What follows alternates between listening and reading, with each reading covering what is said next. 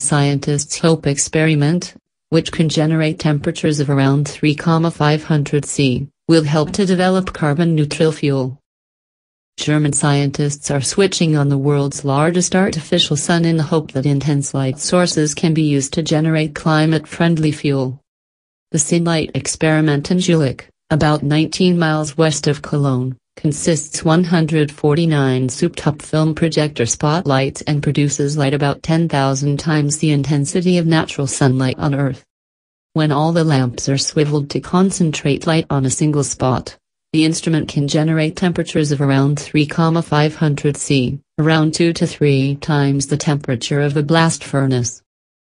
If you went in the room when it was switched on, you'd burn directly, said Professor Bernhard Hofschmidt, a research director at the German Aerospace Center, where the experiment is housed in a protective radiation chamber. The aim of the experiment is to come up with the optimal setup for concentrating natural sunlight to power a reaction to produce hydrogen fuel.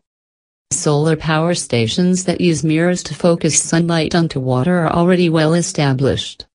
These work by harnessing heat from the sun to produce steam that turns turbines and generates electricity.